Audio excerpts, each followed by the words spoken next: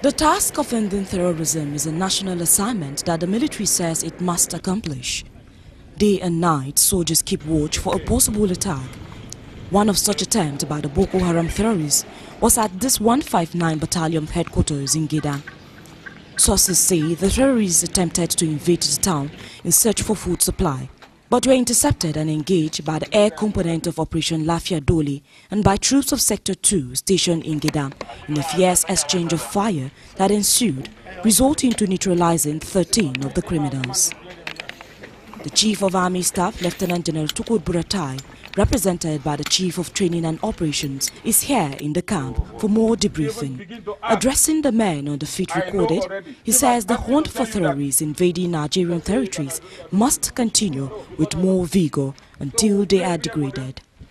There is no going back. This victory that is smelling, we will touch it. We will hold it. These are not the days of standing and defending. These are the days of going after them.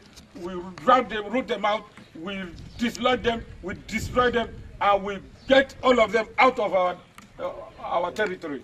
The Gedam encounter is coming few days after scores of the terrorists were killed in Bunigari, another local government area of the state.